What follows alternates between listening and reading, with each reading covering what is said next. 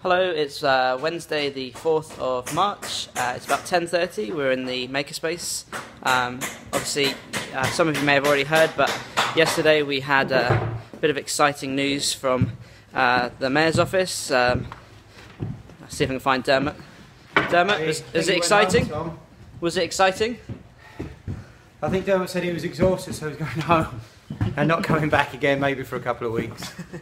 Well, it was some good news, yes. Yes, so the Mayor's office announced that we'd won the funding we'd been applying for. It was about £18,000, just over, which is fantastic news. That's going to enable us to complete Phase 2. I'm just going to spin the camera around, you'll be able to see Phase 1's really coming along. It's starting to look like an actual makerspace, but if we head back over, we'll see Phase 2 is not so well complete.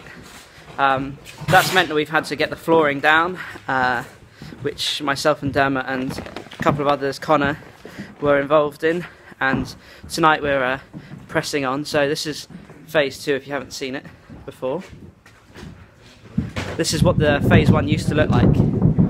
It's a bit of a derelict area, but yeah, so tonight we've got various different folks. This is Fred. Say hello. Hi everyone.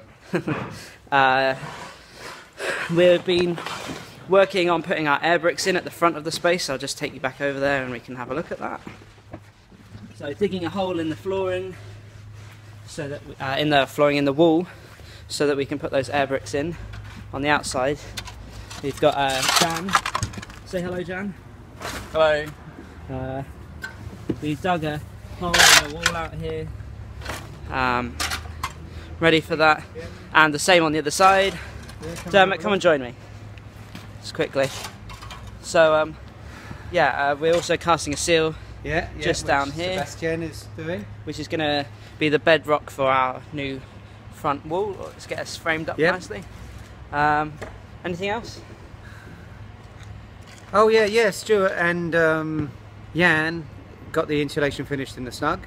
Yeah, that's not Jan, that's another person. Yeah, I'm not mixing them up. We've got Jan, we've got Jan. Yeah. Got plenty of Scandinavian blood in our makerspace.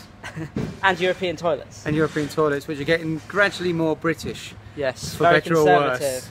Yes, very Doors, conservative. toilets, flushing toilets now, you know. Maybe a sink at some point. Sink, basin. Yeah, we've got them. They're just piled in a shopping trolley at the Not back. plumbed in yet. No. Alright, I'll let you get on. Well, thank you everyone for watching, and I hope you're as excited as we are for the news of the funding. Obviously it's still developing, so as we hear more we'll let you know, and keep following us on YouTube, and let us know what you think. Take care.